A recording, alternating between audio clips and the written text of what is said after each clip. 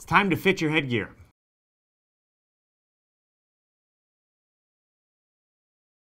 Put your headgear on. Once you have your headgear aligned with your brow bone, tighten that first loophole. Make sure it doesn't start to pull up and get away from your brow bone. Tighten it just enough to where it's tight and you're pulling down. It doesn't go below the brow bone to the first loophole. Then take your headgear off. This is the first loophole, okay? Once that's engaged, again, check it one more time. Make sure it lines with my brow bone. Yep, that's perfect.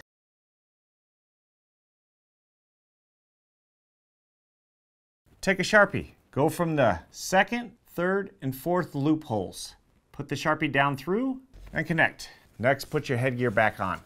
I'm going to use a mannequin so I can describe this better. Let's engage the Velcro. So you'd be engaging the Velcro on your own head. Once that Sharpie's in place, you'll reach around and grab each one and tighten them up. You can have someone else do this also. Now I want you to think about the reasoning of why we put this Sharpie here. This headgear has technology memory foam in it. And if I go too tight on these loopholes, the second, the third, and the fourth, that's the pressure of the forehead. Again, it's memory foam. The tighter you go, the more pressure it's going to cause on your forehead. You're definitely going to feel it as you're going. So this is why we use a Sharpie. It creates a little bit of slack and less pressure on the forehead as you break it in. This should be paid attention to for probably your first 4 to 6 uses. After that, you can start going a little bit tighter as the foam breaks in.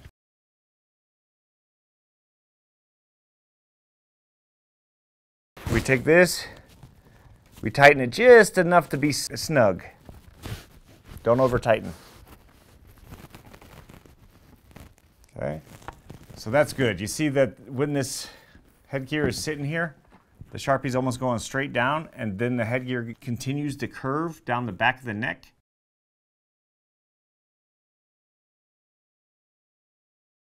Tighten up the neck. Okay, now once I get past that fourth loophole, my fifth, sixth, and seventh loophole, I can go tighter. This is what grabs the neck. Okay, this will keep the headgear engaged and not moving around.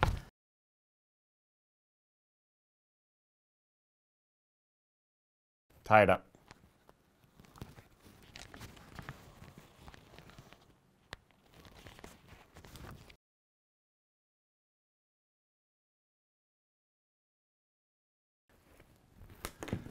Take out the Sharpie.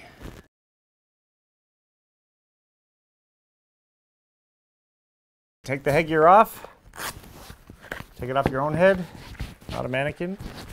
Take your lace and tuck it back behind the neoprene, in between the neoprene and the composite material.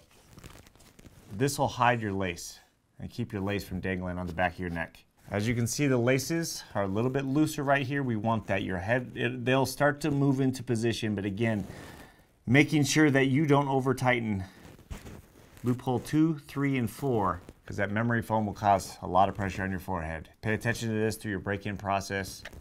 Enjoy the headgear.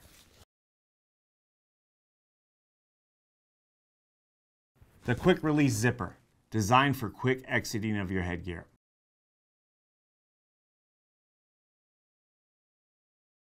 Pop the Velcro straps.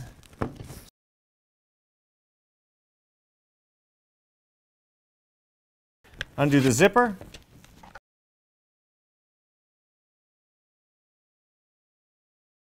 Pull forward. Headgear comes off very quick.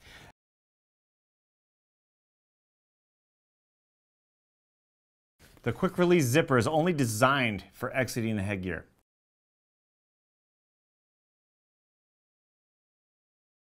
If you're putting your headgear back on or entering your headgear, make sure that your zipper is always engaged.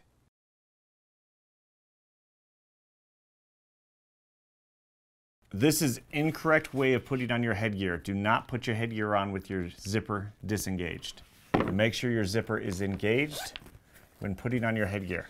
Never put your headgear on when the zipper is disengaged. It will cause damage to that zipper.